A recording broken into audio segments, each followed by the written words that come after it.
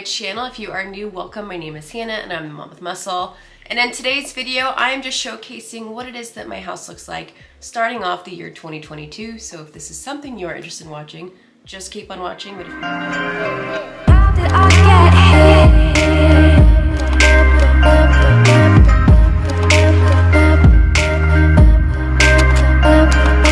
How did I get here? Please be sure to like, comment, and subscribe. Make sure to hit that bell button for every time I upload a video. And if you're not already following me on Instagram, I would love to have you over at Mom with Muscle. Without further ado, let's get into this video. First off, welcome back. Oh my gosh, I took 2 weeks off and it was so nice to just decompress, be with my family, celebrate the holidays without having the stress of creating content. And so I appreciate you guys bearing with me as I spent that time with my family. But what do you guys think of my new backdrop? My kind of filming room is not complete, but I decided that I wanted to start coming in here, filming. I do need to get some proper lighting in here, but yes, this is my new backdrop. I've got my Restoration Hardware console table. I have my vintage vessels, my geodes, my CV2 print behind me. It's just a vibe. And so this is going to be the new layout for my videos moving forward. But this video is going to be just me doing some showcasing of my house, what it looks like after the holidays. I was going to film me cleaning my home and organizing, but to be honest, I took down my Christmas stuff so fast. I took it down the day after Christmas. I was like so overseeing it and I didn't end up filming, but I did want to showcase how it is that the house looks, what it looks like. I did redecorate spaces, deep cleaning, so yes. Hope you guys enjoyed and I'm glad to be back and I'll see you guys in my next video. Love you, peace.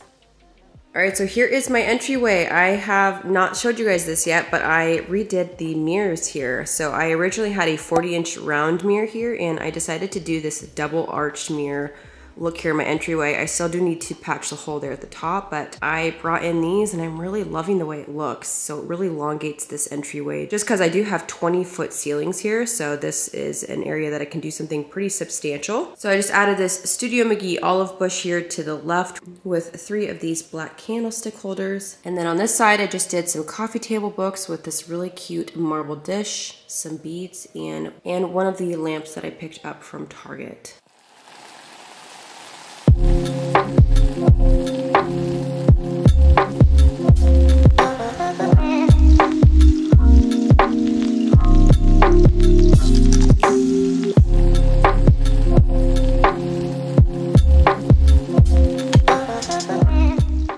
Second area is my dining room. Kept it very, very minimal. So after I had showcased my holiday dining table, I don't know if it was someone from YouTube, but they purchased every single one of those vintage vessels for my holiday tablescape. So now all I have here is this beautiful Pottery Barn vessel. These stems are from Hobby Lobby, and then these candlestick holders are from Amazon, but kept it really, really simple here on my dining table. And I'm actually gonna try to see if I can purchase more of those vessels, but for now, this is what the dining room looks like.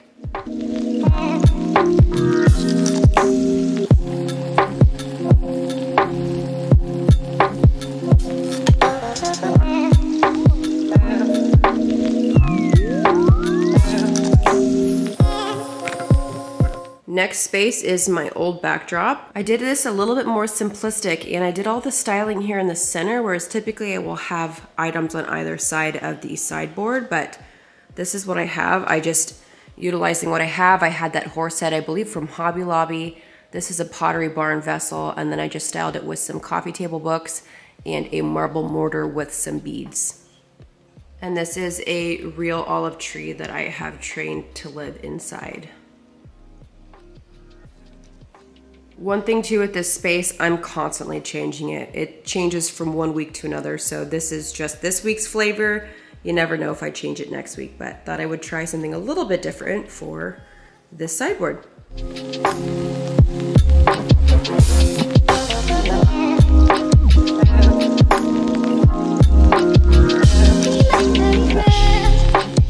Now into the living room. Here's the next space. So I did something a little bit more simplistic with this console table. I just did some of my designer coffee table books, styled it with a pair of stacked vintage bowls, which you guys will recognize.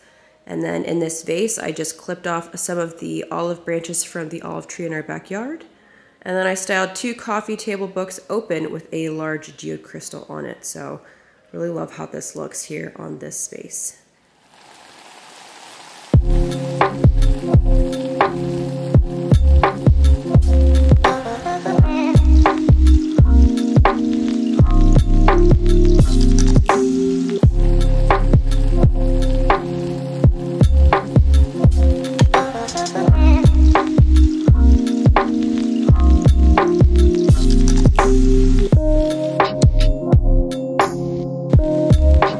Here's a space that I don't really typically show too often. This is our drop station outside of our garage, and I just decided to do something a little bit more neutral. And I brought in the vessel that I've talked about on my channel that is from Home Depot with some Hobby Lobby eucalyptus branches, some coffee table books, one of my cute little vintage stools, and a pair of terracotta bowls. I love how this looks.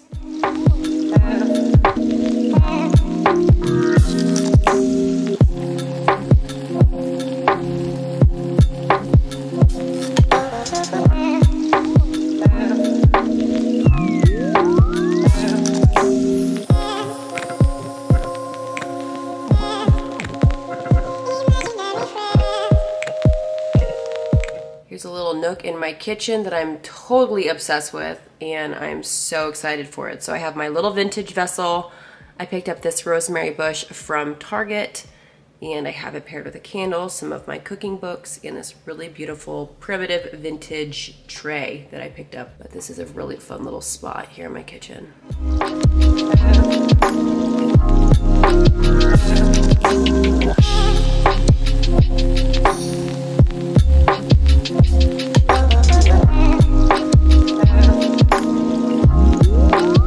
So I kept the kitchen island rather simple. I took my Restoration Hardware vessel with some eucalyptus stems from Hobby Lobby, and then I styled a candle on this vintage tray with some of my favorite cooking books here on this cutting board that I got from Home Goods a while back.